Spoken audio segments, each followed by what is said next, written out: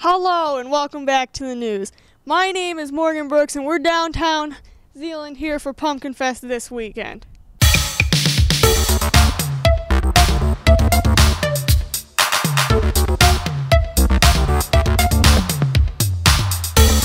We are here talking to Reed Weenum. Reed, what was your favorite part of the Kids Fest this year? Going on the bouncy houses. Are you going to go to the Kids Fest next year? Yes. Thank you for letting us talk to you, Reed. Thank you. Bye. We are talking with Jack Weenum.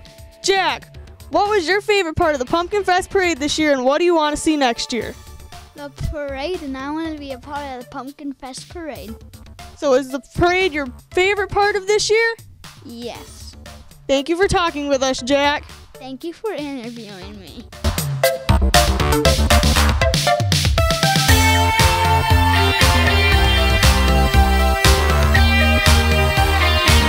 We are downtown Zeeland here for Pumpkinfest with Taylor Weenum.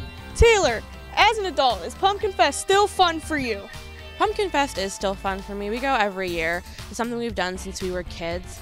We go to the parade every year and then we walk around. They started recently adding more games and food and artwork. So yeah, it's still fun. Thank you for talking with me today, Taylor. You're welcome.